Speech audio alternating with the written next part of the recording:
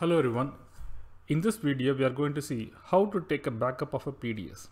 You can also take a backup of PDS manually using 3.3 option. And through JCL we use IEBCOPY.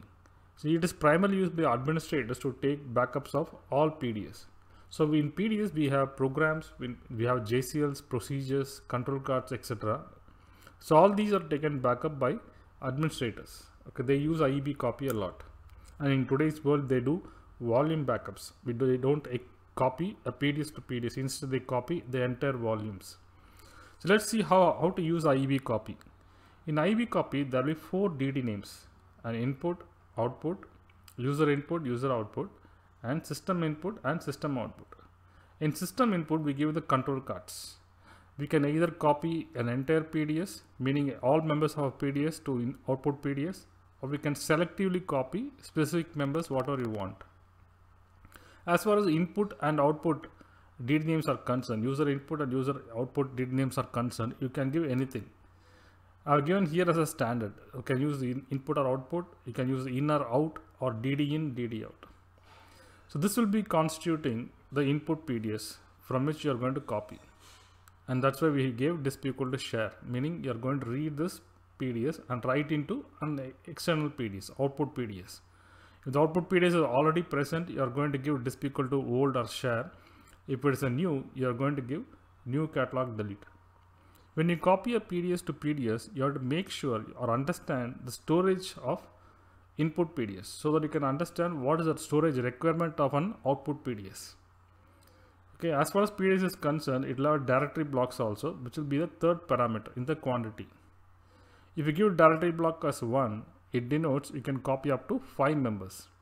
So we have formula n into 5, where n denotes directory blocks. So you have to understand how many members this PDS is present. Based on that, decide how many directory blocks an output PDS should contain. As far as control card is concerned, okay, these are the control cards. You should not start control cards in column 1. Usually it is used for commenting. If you give star here, it means the line is commented. The control card is commented. Don't write any control cards in column 1. Instead, you have to write from anywhere from column 2 to 71. Even we don't write in 72. So these are control cards which are sent as a part of this program. Okay, it's an input to this program. And any output messages that are generated out of IEBCOPY during execution will be copied to sysprint. In case we get return code 12 after executing, you have to go to sysprint and see what went wrong, and then correct it and resubmit again. Let me explain about the control card. The control card is very simple. You have to give copy space out DD equal to the output DD name. Okay, output DD name is output here, comma in DD equal to input. So in DD equal to the input DD name. Whatever you are giving here, you are supposed to give here. Suppose if you give in here and out here, it should be in and out. So this control card will be used to copy entire PDS, all the members of input PDS to output PDS. And since output PDS is not present, we are creating by giving new catalog delete as disposition. I'm going to submit this.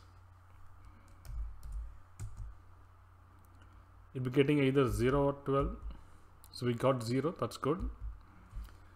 So what has happened? First let us see the PDS, the input PDS. I'm going to 3.4. So backup is ready. This is the input PDS. I'm browsing.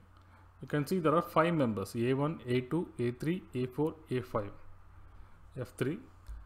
I'm going to the output PDS, which was just copied. It's just a backup: A1, A2, A3, A4, A5. So all the 5 members are being copied from input to output. So this is how we copy, take a full volume or full backup of a PDS using IEBCOPY. You can give any DD name. Whatever DD names you are giving here should be given here. Thanks for watching this video.